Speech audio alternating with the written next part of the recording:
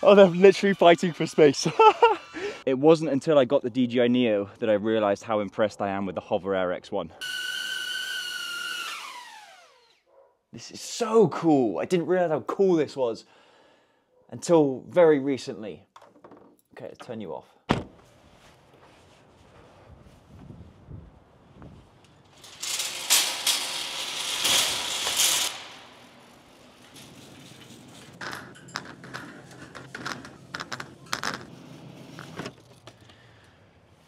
Do you remember at the end of yesterday's video, I debated whether or not I should buy the DJI Neo, the self-flying drone, because I already have one that works really well. Well, it came in, and so today we're going to do some comparisons of that versus the one I already have, and I think the one I already have is better. And these gallon jugs, I need to keep one for the car, are the start of a big change in the TikTok. So we could spend all day understanding why I make certain decisions on TikTok. And I do like to explain why I make those decisions. And I will get into that today. But to start with, a gallon of water a day for 5 days. No, stay on. Stay on. All right, first sip. Oh, it's glorious. So I always try and go to the gym first thing in the morning. And I wouldn't normally film this bit, would I, Oliver? But I need it for the TikTok video. So I've never dry scooped before. I've never gone in dry. Okay, I think I'm going to line the mouth first. It's like snakes on a plane when he lines it with oil. It's just like that, Oliver.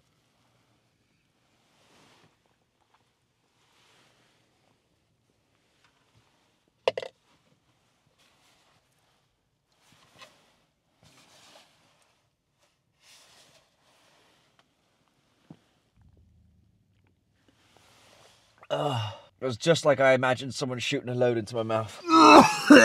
Goodness me. Right, so what time is it? We're an hour late today because Walmart didn't open until 6 and I normally get up at 5, so it's 6:25. Give you a little show of that, you lucky sausage. We've made a dent, so I'm gonna go to the gym before the kids wake up. Let me interrupt this by saying something that I think is amazing. Amazing. I got sent this self-flying drone a while back to make a video on for TikTok. And I kind of liked it and I was like, oh, it's not that good. But then yesterday, I was installing a bat cone on the house to get rid of the bats in our attic. And it was the perfect thing. Absolutely perfect. This is the shot I got. And just being able to do this at the touch of a button and then releasing it from your palm and not having to think about anything was like nothing I've ever had before with a drone. Because every other drone has a controller. The hands-free changes the game for drones. Come on.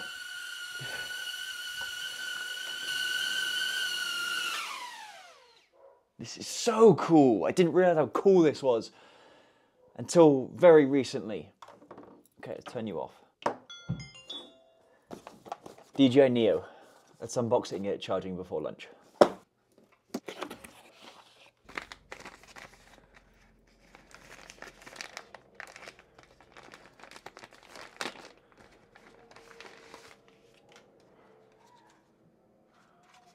Light, isn't it? All right, let's put it on charge.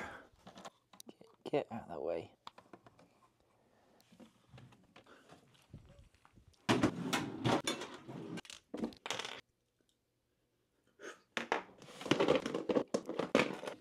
There's going to be an explosion right there. Okay, that's a pretty good example of how I would actually use this drone.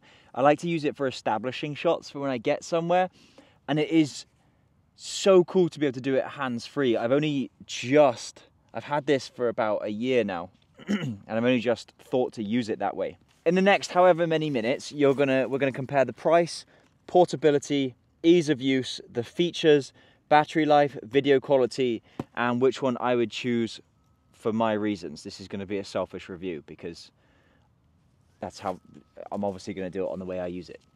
I also wanna get one very special shot. I need to hang that gallon of water jug from the crossbar, and then I need to shoot the ball at it to have it explode. That's why I cut the hole in it and then super glued it up. All right, while we're sat here, I'll just tell you the price. I have my favorite, and you're probably gonna figure it out now. The Hover Air X1 is $400 and the batteries are $40. The DJI Neo is $200 and the batteries I think are $47, $50. So this is considerably cheaper. But when it comes to portability, I have been in love recently with a fanny pack. A bum bag, a fanny pack. And you cannot, the fact that, like, you know how people are with drones these days. Any sight of propellers and people get freaked out. But having a drone in a bum bag, are you kidding me? Versus this, it might actually fit, but be the only thing in there. I mean, it just about fits, but I can't really get much else in there. Here's your size difference. So that ends up being about half the size when you fold it. I brought a pen. Where's my pen, Oliver? For me, the DJI Neo wins the price. No brainer. Portability. Hover Air X1. Ease of use.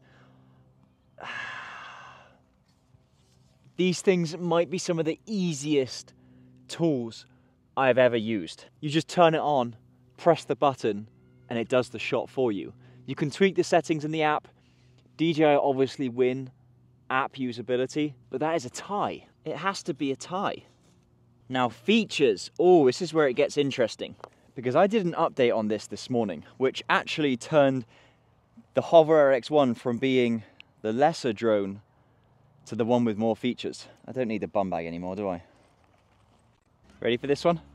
Standard, sidetrack.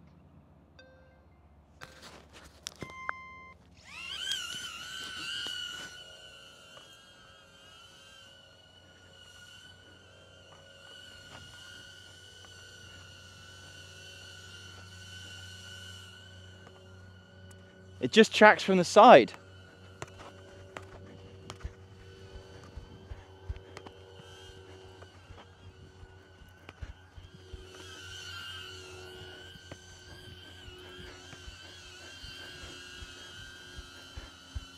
It's so good. All right, come here.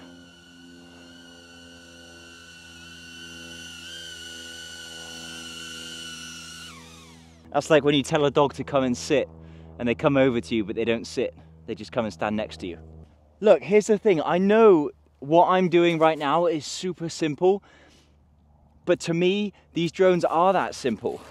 Like features. Hover Air X1 wins it.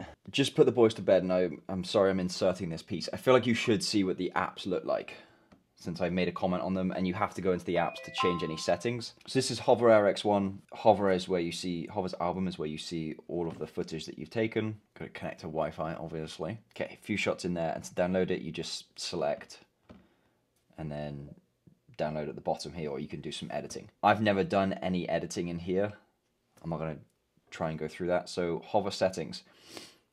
So you have 6 preset flight modes across the top here, which is the same as the DJI Neo. 5 of them are preset that you can still adapt slightly, and then the last one you can set to a custom mode since there are more than 6 flight modes. So let's say for the zoom out one, you can have it do photo or video. You can do the distance, 5, 10, 15, 20, 30 feet. You can have it rise up, or you can have it flat or lower. Nice old bend down. Choose to have it vertical mode or not. I just took a shot a little bit earlier that was on vertical mode. And then video quality, you have 1080p, 30 FPS with HDR. HDR is high dynamic range, which allows you to capture shadows and the highlights in a single shot. 1080 60 FPS means that you'll be able to slow down your footage by, let's say, 50%. And then 2.7K at 30 frames per second. That's going to be your highest quality footage. And then you have your custom mode, which is this final icon down here. And here you can choose to have it as a snapshot mode, dolly track, which is where it follows you at the side, smart control, where you can use it like a controller, use your phone like a controller, or side track. Excuse me, dolly track is more in front of you and moving wherever you go. Yeah, it's not the nicest looking interface, but it does the job. Okay, let's turn that off. And now the DJI Neo. So connect. Here we are. Okay, and you have a live feed, a QE on both drones. I actually think the Hover Air X1 has a wider angled lens. So here you have your different modes, direction track, which is I think is the newer one to this, where it can kind of sense which direction you're traveling and try and stay in front of you the whole time. That's what, I forget the name of it, but the one I pointed out on here. So all the same features here. You do have manual control, and it will show up just as a controller pad. It does have voice control, but I didn't really get anywhere with that. Like you have here, control, voice control settings, like, hey, fly.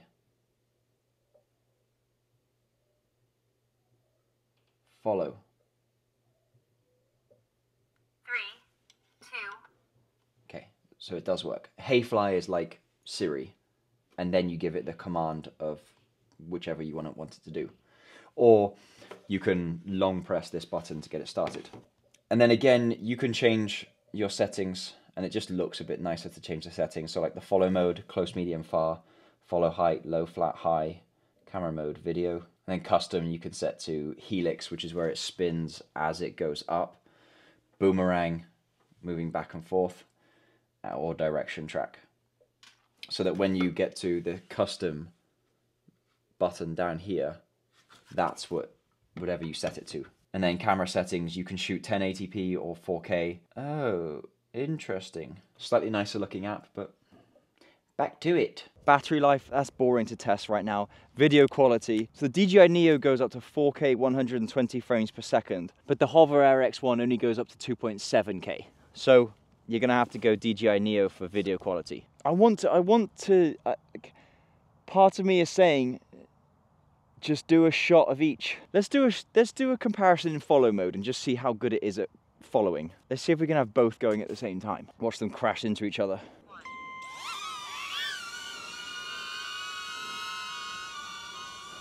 Come on then, boys. Oh no.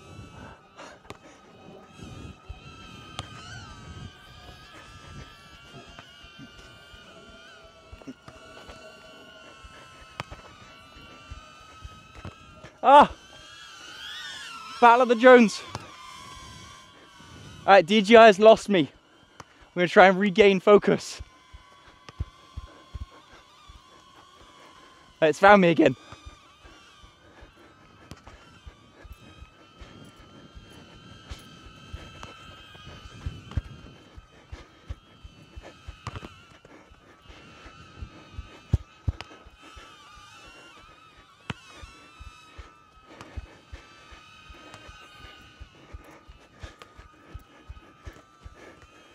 Alright, can we score?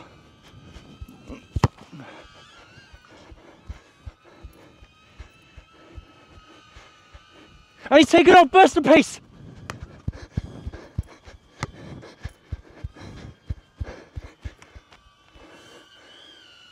Oh, the DJI has been left behind.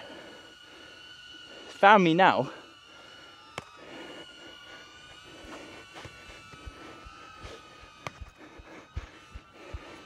Hey, it's turning!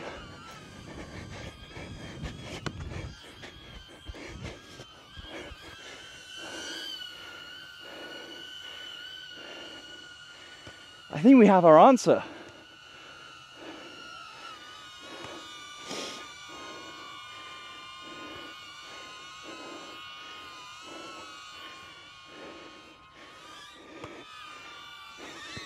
Oh, they're literally fighting for space.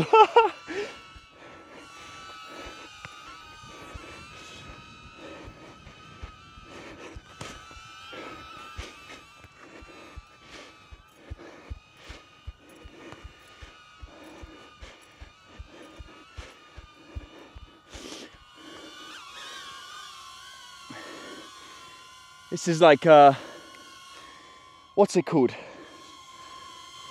Robot Wars. The DJI just knocked this one out of the air. I've got to watch the footage back, but the Hover Air just seemed to do so much better there, didn't it? That was surprising, because this just has tracking, and this is classified as AI tracking. Interesting. If I didn't have either of these drones, I would go DJI Neo, just because of the price point and because it's DJI. But I tell you what, it wasn't until I got the DJI Neo that I realized how impressed I am with the Hover Air X1. Let's do a test of when I score. I go and do a celebration, and let's see which one keeps up. Okay, we're gonna hit this goal, and then we're gonna go celebrate. You get out of my way, please, bruv. Over here. Come on. Lovely jubbly. Top left. Oh! Oh, he's gone and scored! Robbie Fowler.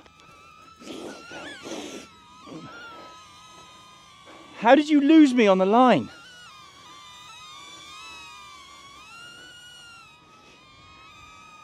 I'm really not impressed with this Neo. Let's compare my Celebrate. Oh, I forgot to mention, the Hover Air X1 has vertical shooting. But the Neo is more responsive in terms of starting and stopping flight. I need the ball. Okay. You're a bit close. Come back here. Hey up, Chuck.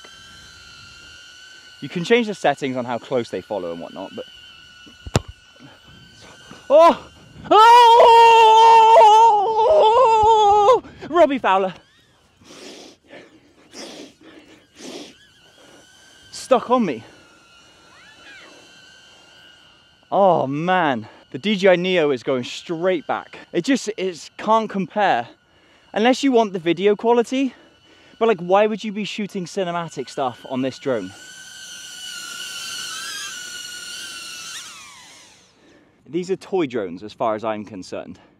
And so quality isn't the thing that you should necessarily be going for, because with your movements, these chop and change the angle because it's always going to be trying to keep you in the center, which just is anti-cinematic. Those sudden, they're not jerky movements, they're fluid, but they're still not cinematic movements. Reasons to get this. You want to follow yourself going somewhere, you want to go hands-free and do something, or you want some establishing shots while you're going hands-free, like the first 3 shots I did coming in here. My answer is solid in steel. If the Hover Air X1 didn't exist, I'd say the DJI Neo is a great drone for $200 and gives you a whole new side to shooting video. But with the Hover Air in existence, my choice is hands down the Hover Air X1 over the DJI Neo. I probably didn't even need to say that, I probably made it clear enough. Let's go put this gallon jug on the crossbar and try and explode it. Yes. Oliver, why would you be doing that?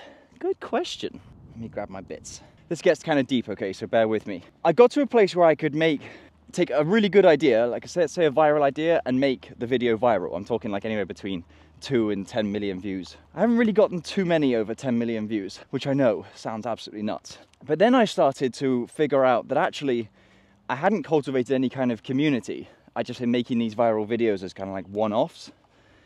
And so I decided I wanted to share more of who I was in these videos. And you dramatically saw a decrease in the viewership and no increase in that like kind of community feel.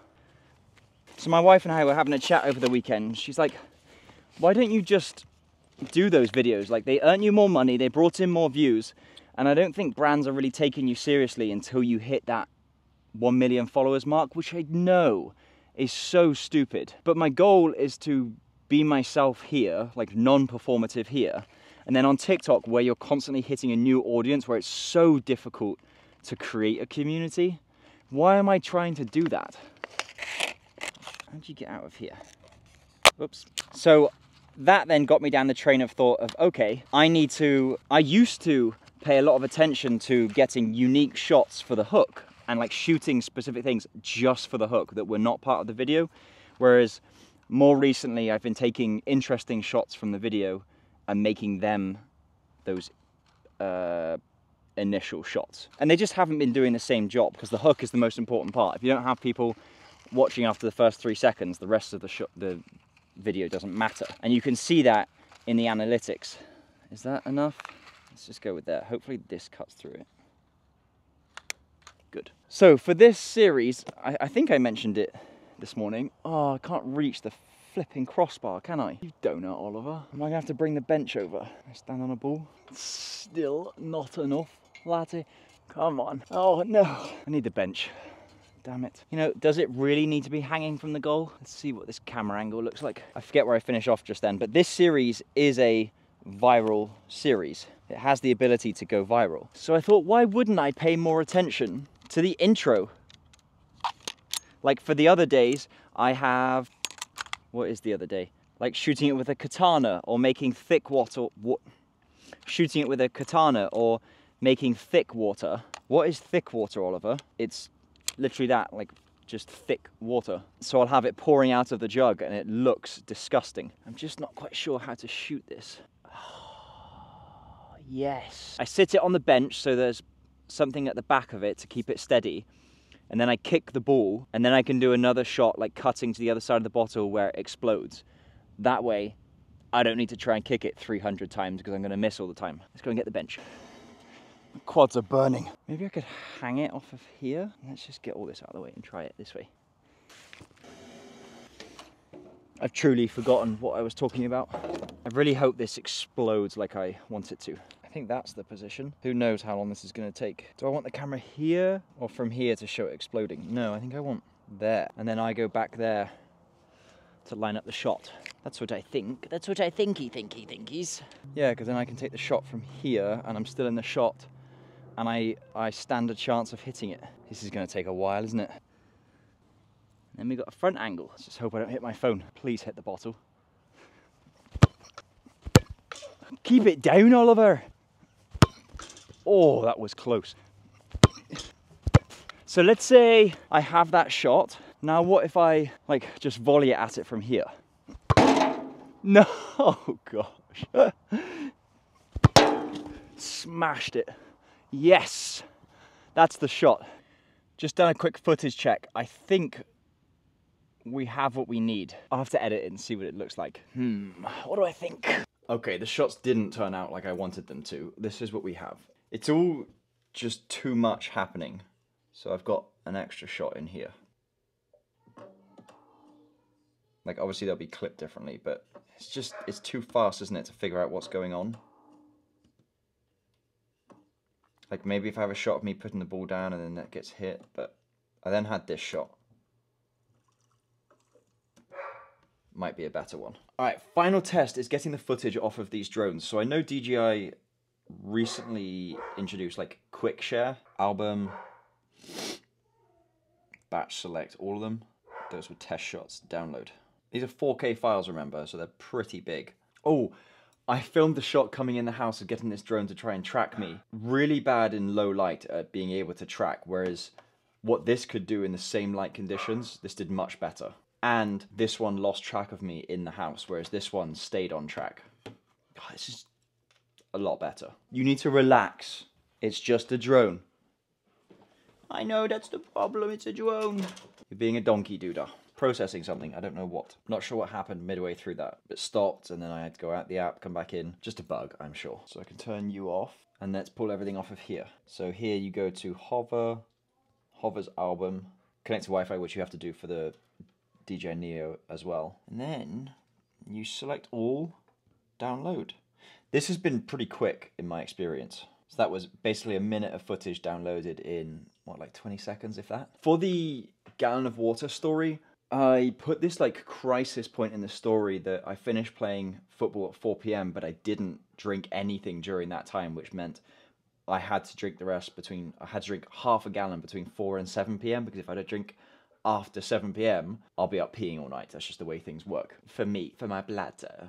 And so I got 2 shots where I kind of move things around, but one shot at the beginning where you could see the bottle in the background, the height of the water in the bottle, and then another shot at the end, slightly different, you know, rotated things around a bit. And you could see again the bottle at this, with the water at this level, with the water at the same level. God, I can't even speak. Oh, and these shots are all done now. Way faster. Oh gosh. I love DJI stuff, but this, in comparison, has missed the mark. So I've got a few more shots to film as I start trying to chug this drink across the rest of the evening, and then I'll edit it tomorrow morning. Dab on the haters. I want this to be a review that's not trying to get you to buy it or want to buy it. Just like the reality of using it.